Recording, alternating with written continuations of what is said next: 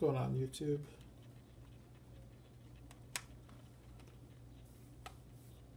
Added a couple of Greenlight pieces today. One of them was just a Hobby Lobby find. This one's pretty sweet. This is, I think this is a hobby exclusive FDNY. Really interesting light bar.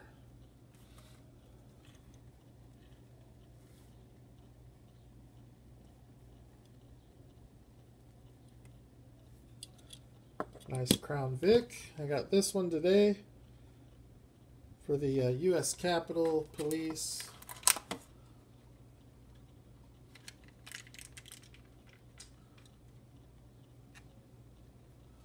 I think I'm somewhere around like 20 or 25 of these Crown Vics.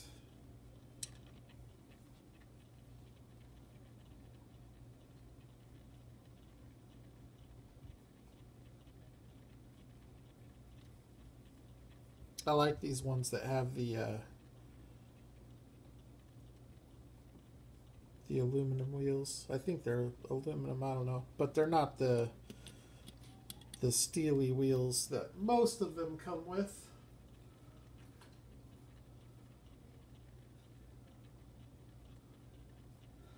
Like, for example, this one here.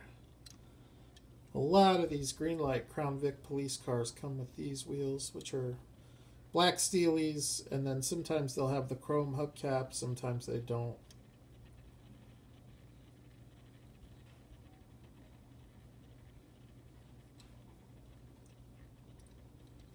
But I do like the Crown Vic.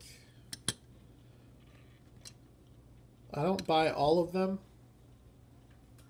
but I do buy a decent amount. I got this one on eBay probably around a year ago. I think I paid like $8 or something like that. I'm glad I bought it when I did, because this is an expensive car to get now. They sell usually between 20 and 30.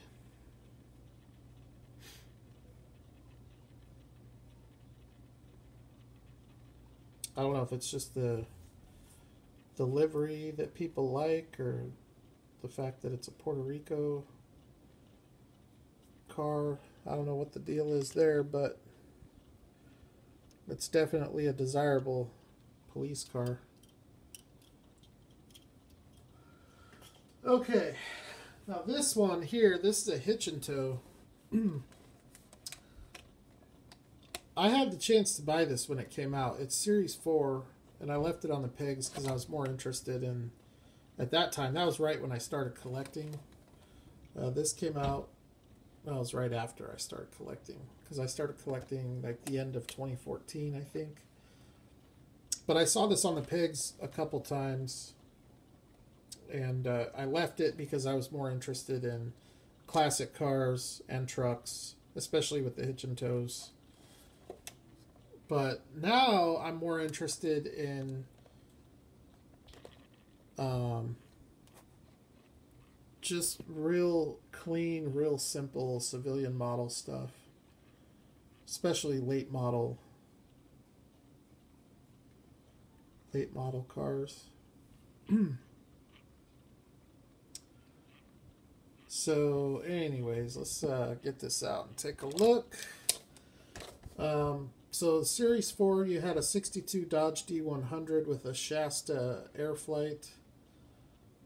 You had the 68 Chevy C10 in the concession trailer, which I believe that was the Krispy Kreme. Then you had this one, and then you had a Dodge Ram with a horse trailer, which I think was an NYPD.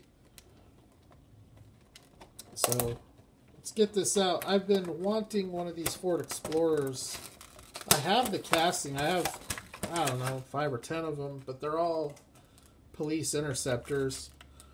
But Greenlight hasn't done very many of these civilian model Ford Explorers, and because of that, they are expensive to get. Or they can be expensive to get. This one here, I think, is the cheapest one. So here's the boat. Greenlight makes a really nice boat. I like the Johnny Lightning boat a lot too, though. I think that's a really nice boat as well. So this is the boat and the trailer.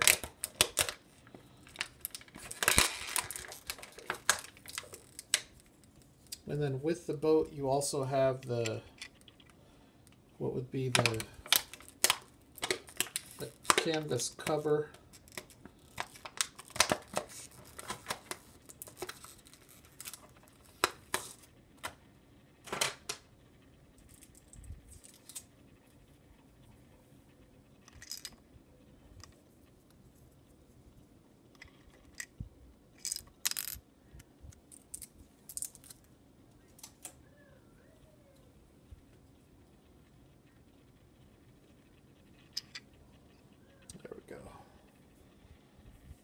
Trailer's really nice, just a single axle.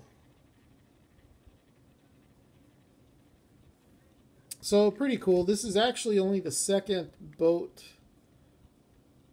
casting that I have, but I think they've only put it out twice. Maybe 3 times. I know they haven't done this boat very many times. The last time they did it that I got was with the F-150. So that's pretty cool. I'm not too crazy about the boat, but I mean, I'll keep it. Now we got to take a look at this, because this is the whole purpose of me buying this. I was going to buy this. There are people on eBay that sell this by itself without the boat, and I was looking at going that route. But I found this in the package for the same or even less than what a lot of people are asking for just this Ford Explorer. But this is just a really nice civilian model Ford Explorer with a very simple, very plain civilian deco. I mean, this thing is so authentic looking.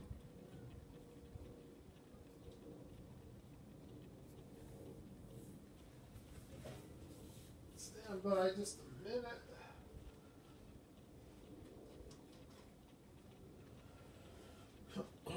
So, I don't know what it is with Greenlight and the Ford products, but the Crown Vic is just about the only Ford that they do that doesn't have lens headlights and taillights. Almost every Ford model that they put out has headlights and taillights, including the Fiesta, the Focus, the Fusion.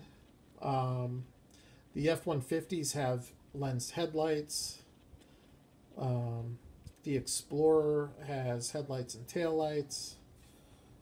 And then here's another really nice civilian model. This is the Escape. They do a really nice job with this one as well. This one also has lens headlights and taillights. Another thing too about both of these cars, the Escape and the Explorer, is that they both have prototypical wheels. So these are OEM stock wheels. So I'm really happy to finally get this one in the collection. I think unless they start putting these out more, these are only going to increase in price. They put them out a lot, but most of the time when they put them out, you're getting something like this with the police livery. In this case, it's the CHP. I was thinking about doing a video on CHP castings just because I have so many of them, and so many brands too. I mean, everybody from Racing Champs to Greenlight to Auto World. I think I'm missing one too. There's just so many California Highway Patrol castings. So most of the time when they put this Ford Explorer out, they put it out as the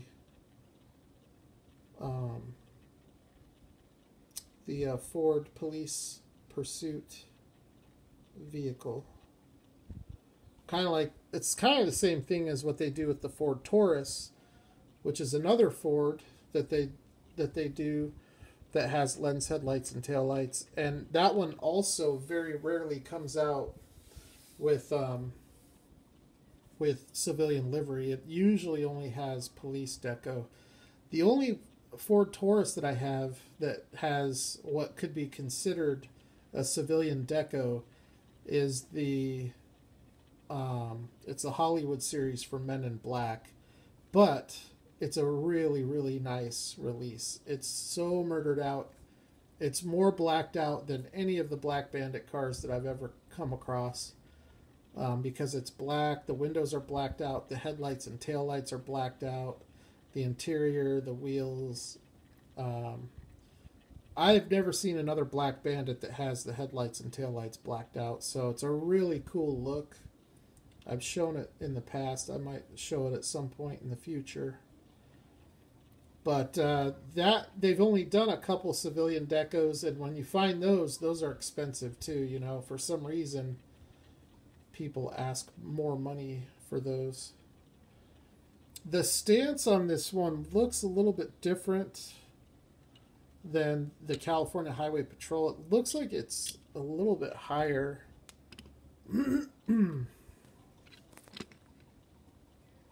It is. It's a smidgen higher. Not much. But I think it's definitely enough to where it's noticeable. Look at the side view mirror. Gives you the best indication of the difference.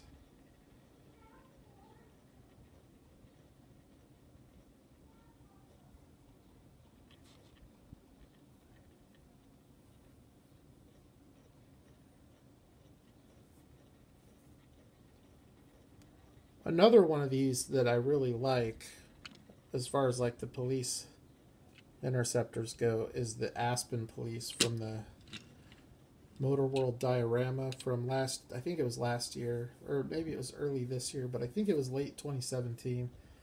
I like the livery on that Aspen Police car.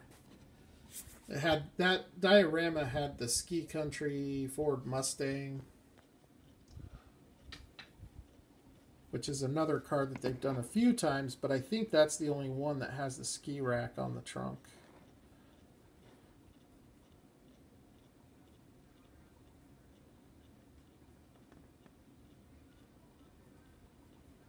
That is a nice looking die-cast car.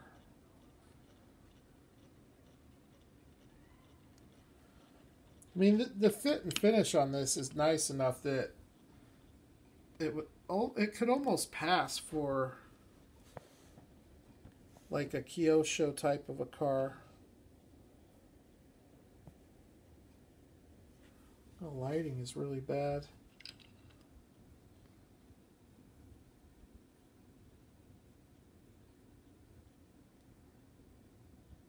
There is some flashing going on at the top of the grill there.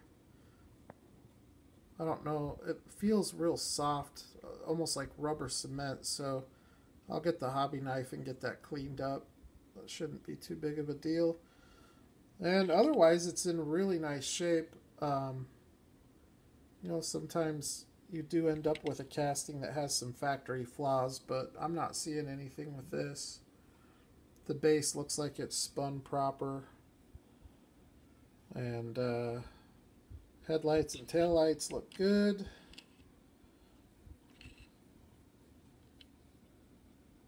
They sure did make a lot of these for as expensive as they are.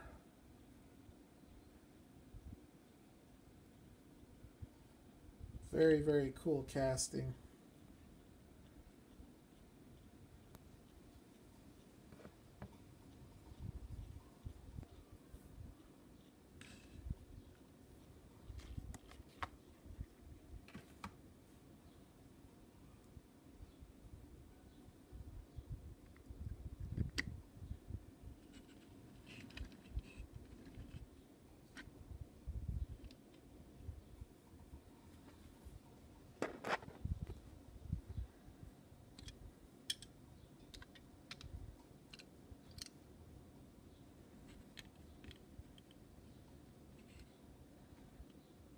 Yeah, that's got to be one of the best rolling hitch and tows.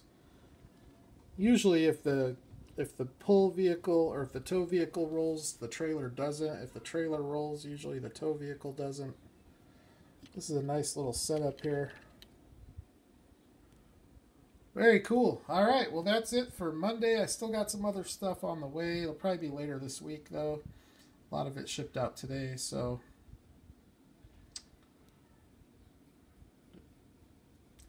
Thank you for checking it out. You guys have a good night, and I will holler at the next video.